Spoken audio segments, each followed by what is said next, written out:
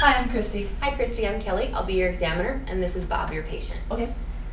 This is the Patient Assessment Management Medical Skill.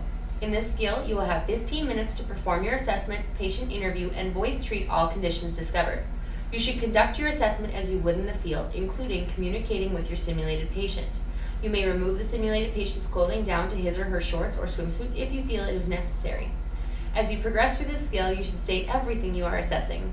Specific clinical information not obtainable by visual or physical inspection, for example blood pressure, should be obtained from the simulated patient just as you would in the out-of-hospital setting. You may assume that you have 2 partners working with you who are trained to your level of care.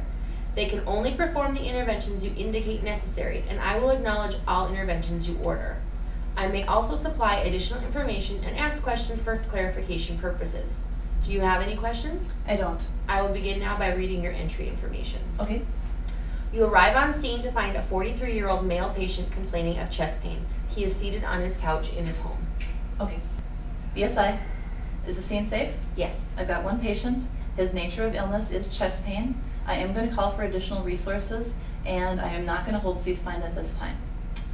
When I walk in, my general impression is a 43-year-old male sitting in a chair. He appears to be alert. Hi, sir. My name is Christy. I'm from the ambulance service. What's going on today?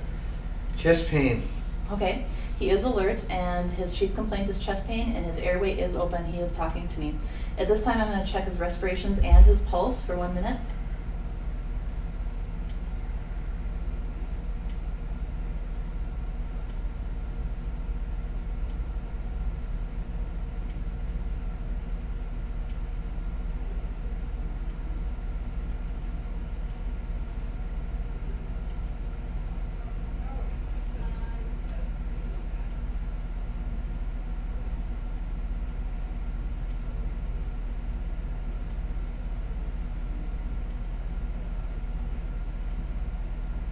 His respirations are 14 and his pulse was 80. Okay. Your patient's heart rate is 88 beats per minute, and your patient's respirations are 16 breaths per minute. Okay. I'm going to apply oxygen by non-rebreather mask, 15 liters, and hopefully that'll assist his respirations. And I'm going to check, does he have any apparent bleeding? There's no apparent bleeding. I'm going to check his skin color, temperature, and condition. His skin is pale, cool, and clammy. Okay. He might be going to shock, and I am treating for that right now with the oxygen. I also try to keep him pretty warm. At this point, my patient is a priority patient, and I am going to get transported and get going moving on the road. Right now, I'm going to start some questioning. Sir, what were you doing when this started? It's out in the garage. Okay. And were you doing anything there? I was lifting some poles and some shovels around. I was kind of cleaning up a little bit. Okay. Does anything make this worse or better? Seems to be a little better since I sat down. Okay. Can you describe what you feel for me? Heavy, really heavy on my chest.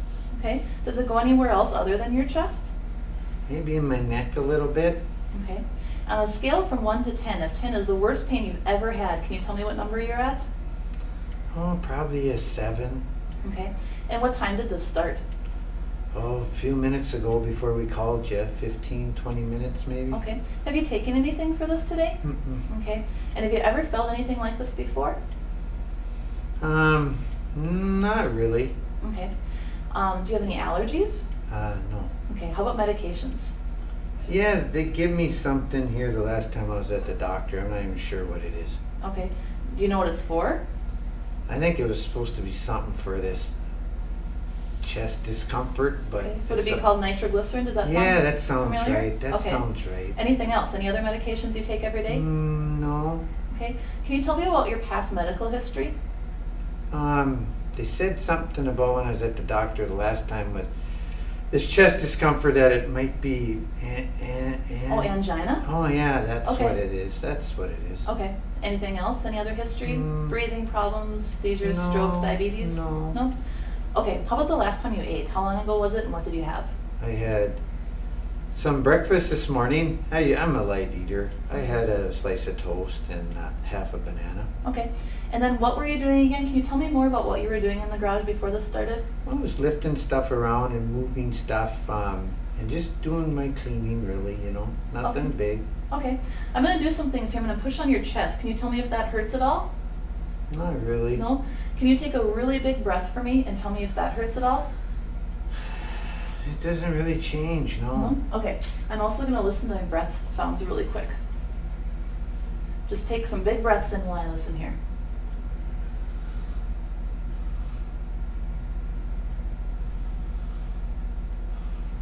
Okay, what I hear is clear and equal bilaterally. And that is what your patient presents with. Okay, right now I'm not thinking it's musculoskeletal, and I'm not thinking it's anything respiratory. I'm leaning more towards a cardiac event going on here. I do have his pulse. It was, can you tell me again? His heart rate was 88 beats per minute. I do want to take his blood pressure. Sir, I'm going to take your blood pressure in here and see how your blood pressure is doing. Sure.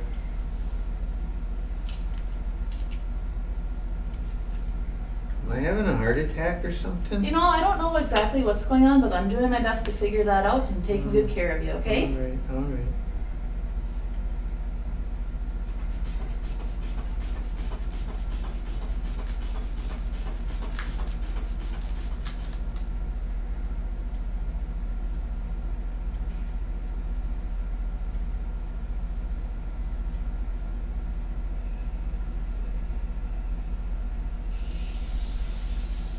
I got a blood pressure of 124/82.